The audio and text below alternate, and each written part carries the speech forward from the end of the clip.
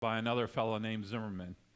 And he says this: in his monumental work, Family and Civilization, Zimmerman explained, the trustee family is so named because it more or less considers itself as immortal, existing in perpetuity and never being extinguished.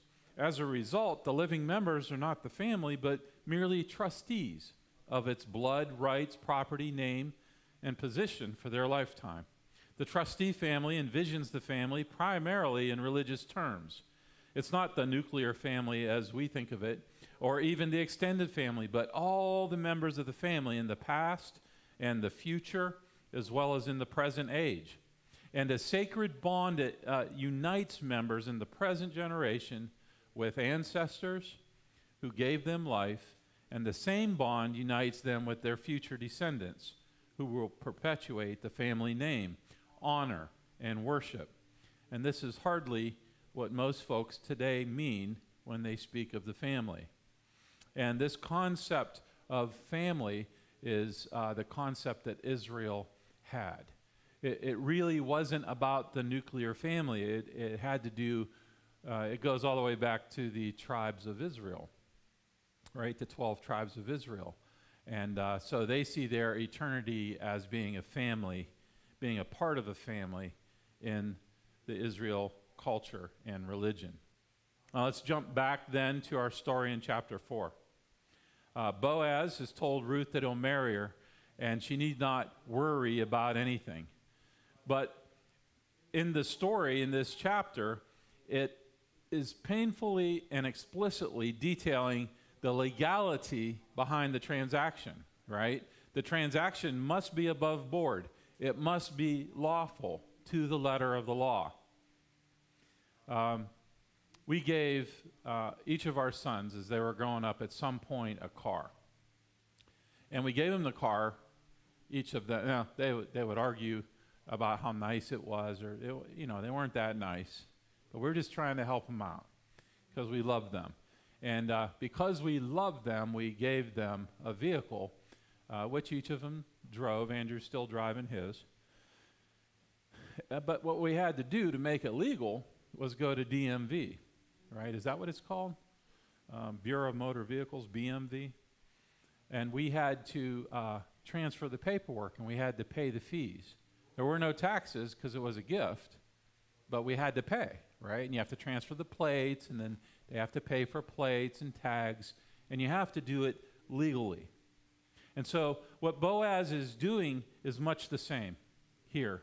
He loved Ruth and Naomi, and he desired to help them. He pledged to them, but he had to accommodate the law to make the arrangement valid and lawful. Folks, I want to remind you of the title of the sermon that I gave Jason. Love is the answer. Love is the driving motivator behind all that's happening. But the law has to be accommodated at every point. This act that Boaz does by going to the city gate foreshadows what Jesus did for us. According to a 3rd century rabbi, in the law of Moses, there was 365 laws, prohibitions. And for our sake today, we can just imagine the 10 Commandments because they were a part of those 365. But we don't really need to think about much more than that. Throughout the Old Testament, God often spoke of his love for us, and he promised us redemption, right? And so we have a scripture here in Isaiah 51, verse 11. It says, "Those who have been ransomed by the Lord will return. They will enter Jerusalem singing, crowned with everlasting joy. Sorrow and mourning will disappear, and they will be filled with joy and gladness." And the scripture is filled with these kinds of passages, these kinds of promises from God. Because why? God loves us. He's always loved us. So he's loved us and he's promised us redemption through and through the scripture. But in order for him to do that, the law has to be appeased. We have to accommodate the law. And there was a price and fines and fees and these kinds of things that had to be paid for before the purchase of any soul would be counted as valid and lawful.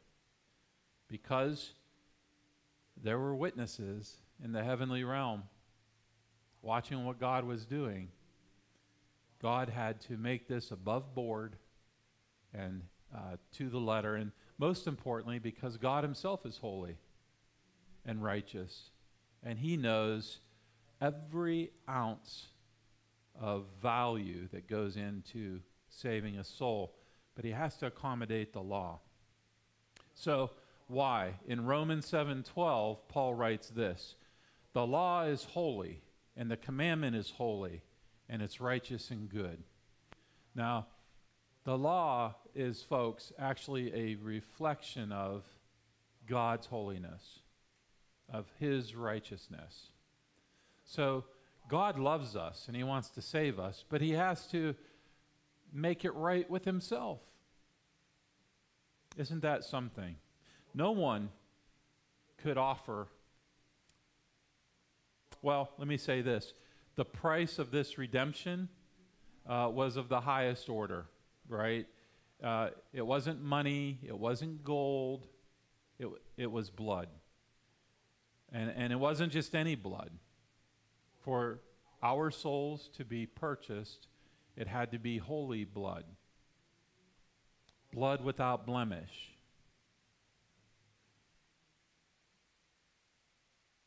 Theoretically, it could have been the blood of any human being, as long as they were holy. But Abraham did not fit that description. Isaac nor Jacob fit that description. Elijah did not have holy blood. David certainly did not.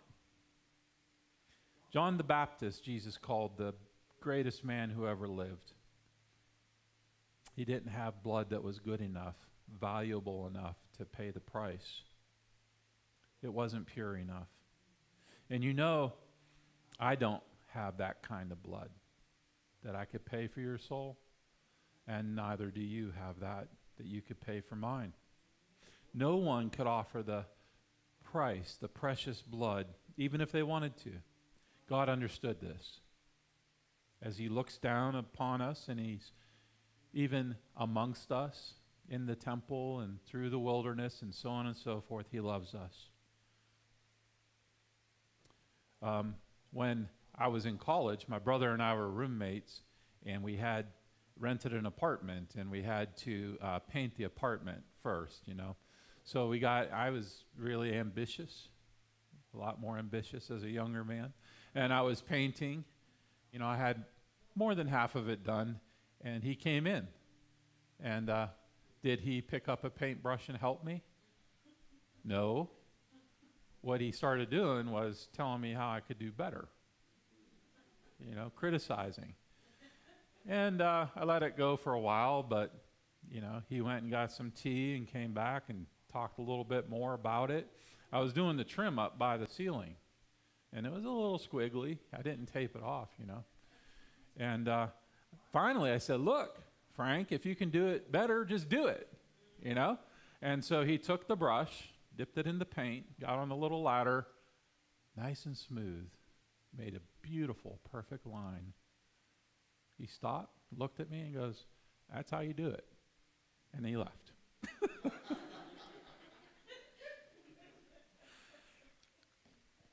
That's how you do it.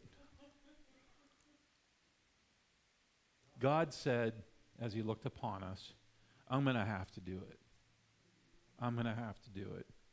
God then was born a man. His Holy Spirit was placed inside of that man, Jesus, his spirit.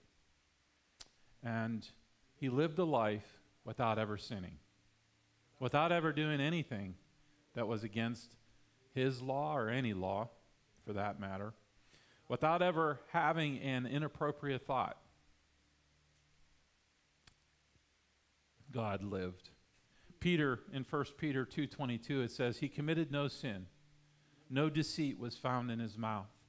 And in Galatians 1:3, It's beautiful. It says, "Grace and peace to you from God our Father and the Lord Jesus Christ, who gave himself for our sins to rescue us from the present evil age, according to the will of God and Father, to whom be glory forever and ever. Amen." You see, God came and he paid the price. He's the only one that had holy blood. So let's read a little bit more in Ruth chapter 4, beginning in verse 13. I want you to consider how love is the answer. "So Boaz took Ruth, and she became his wife. And then he went to her, and the Lord enabled her to conceive, and she gave birth to a son. The women in the neighborhood said to Naomi, 'Praise be the Lord, who this day has not left you without a kinsman redeemer. May he become famous throughout Israel. He will renew your life and sustain you in your old age, for your daughter-in-law who loves you and who is better to you than 7 sons has given him birth.' Then Naomi took the child, laid him on her lap, and cared for him. The women living there said, 'Naomi has a son,' and they named him Obed. He was the father of Jesse and the father of David." Right?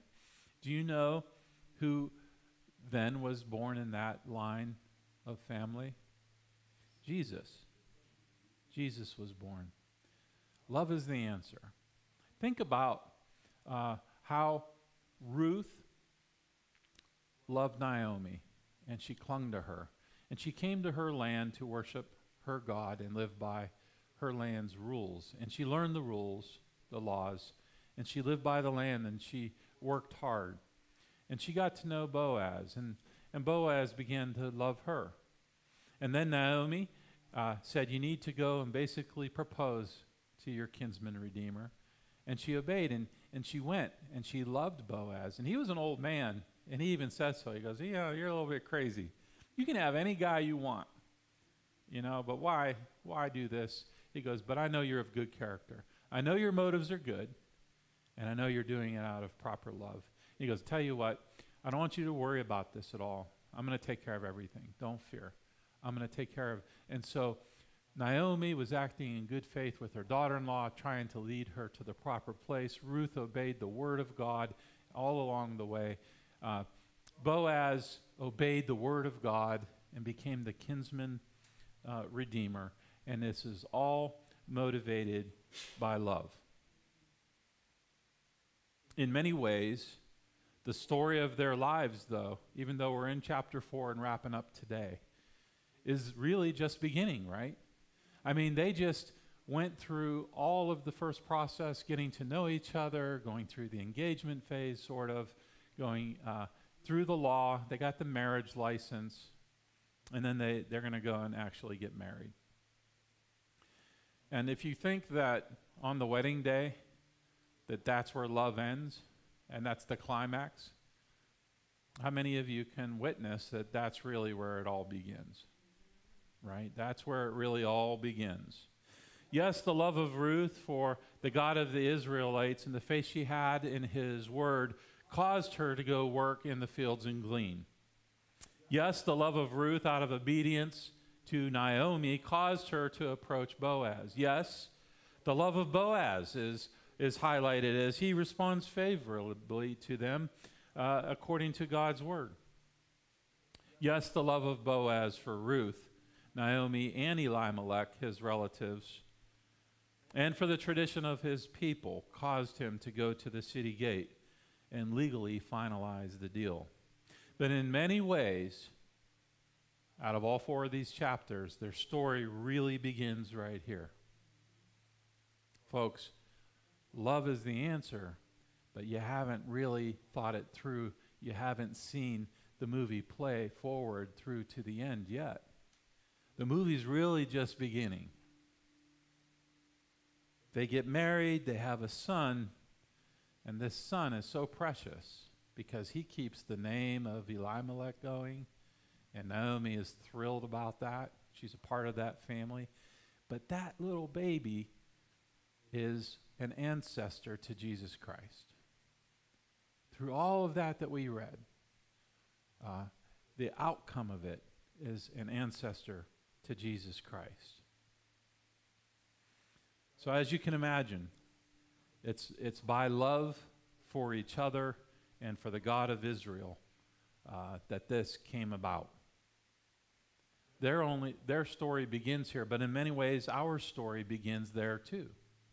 In the same way, our relationship with God is really only beginning when we come to know Christ as our Lord and Savior, and He redeems us. And it's as if at that moment that we're married to Him. It's a new thing. It's a new relationship. And then we must live together and do life together. And the key to that relationship is love. Love for God, love for each other. That's the key. Have you ever heard anyone say something like this? Oh, we can never quit sinning. We're just sinners saved by grace. And I know that we were sinners saved by grace, but they do it in the present tense. And what they mean is they're still sinning, but it's okay because they have the grace of God. We're just sinners saved by grace, meaning that we remain living in our sin as if we were never redeemed. This would be a lot like Ruth saying somewhere here in the story toward the end, oh, I'm a pagan Moabite, and that's all I'll ever be because that's all I ever was. It's just not the truth. It's not true that you remain living in your sin or that God wants you to remain living in your sin. In fact, it's quite the opposite. The Scripture is completely the opposite. It's not God's will for your life. And so I bring up this Scripture again to just simply point out how counterintuitive the other thought is. I know that I've brought it up a lot, but it has to do with being bought with a price. In 1 Corinthians 6:19, Paul writes, "Do you not know that your body is the temple of the Holy Spirit, who is in you, whom you have received from God?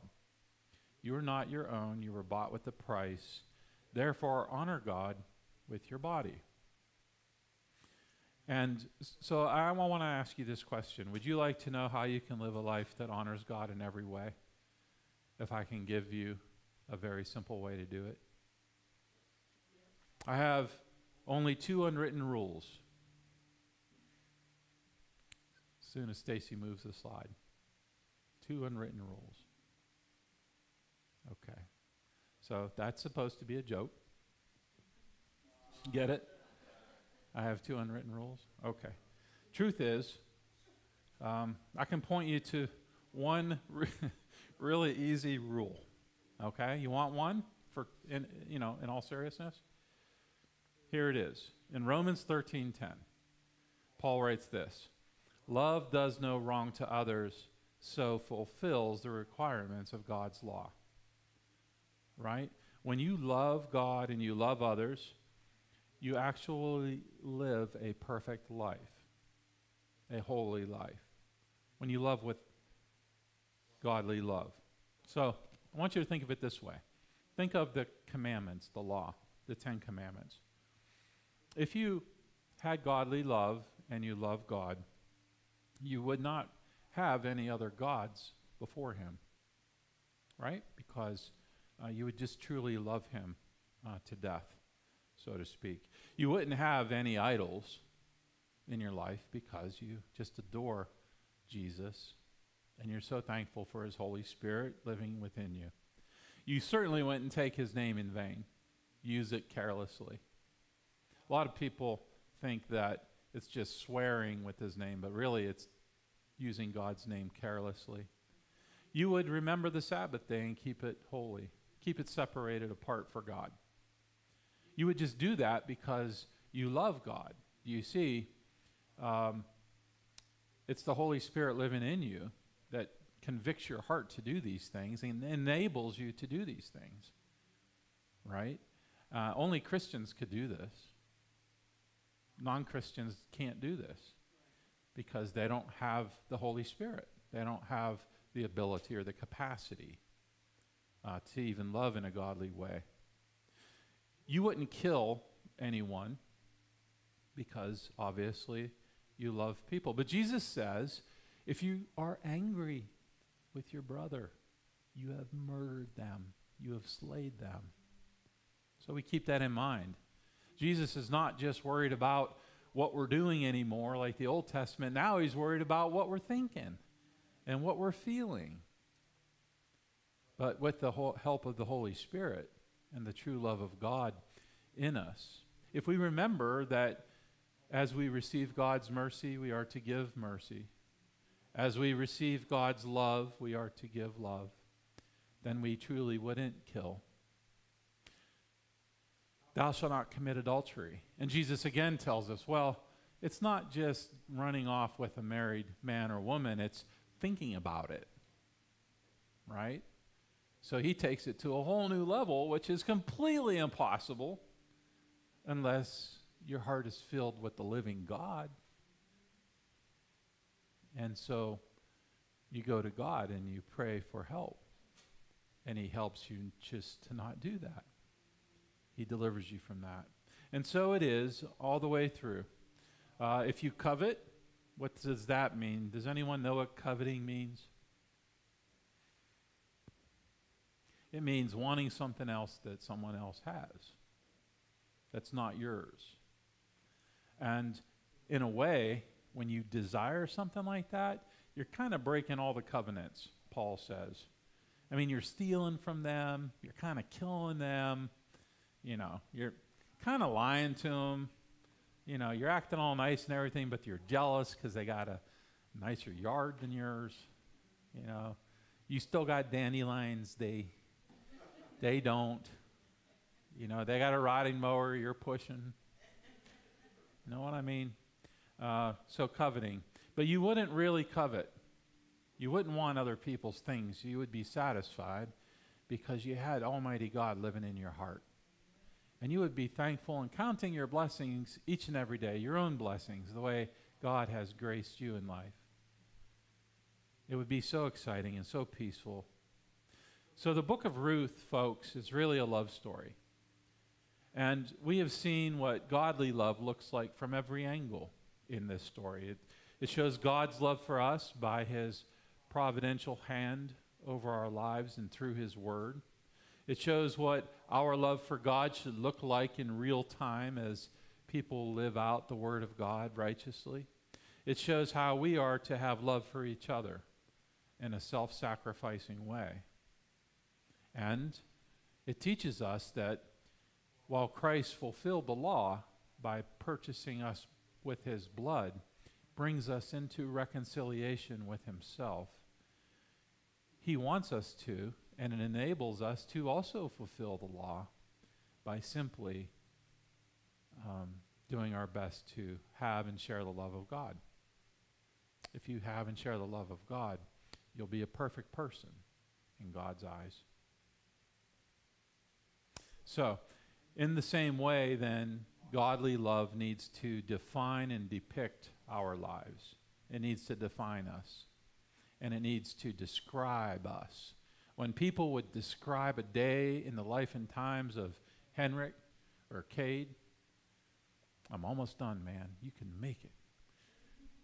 When they would describe it and define it, it would be a godly description. Just like this story. It'd be a story that they can put in the Bible if there wasn't enough of them already. Does that make sense?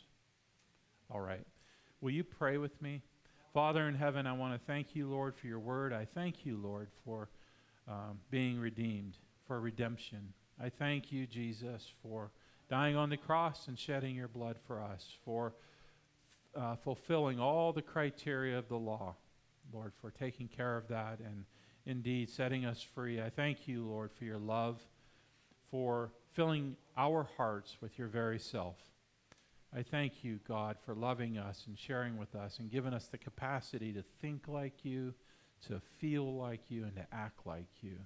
Lord, in whatever ways we don't, we just surrender to you now. We just lift it up to you, God, and just ask you to heal us and deliver us and forgive us and to save us from anything that is unpleasing to you. We do thank you, Lord, and we love you, Jesus. We pray all of this in your name. Amen. This morning, as we wrap things up here. We're going to share in communion.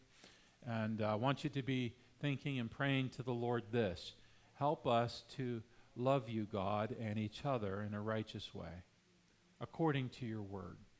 Will you pray that this morning before you come? Will you surrender all that you are before you place yourself in the presence of Almighty God, which is what is happening when we partake in communion.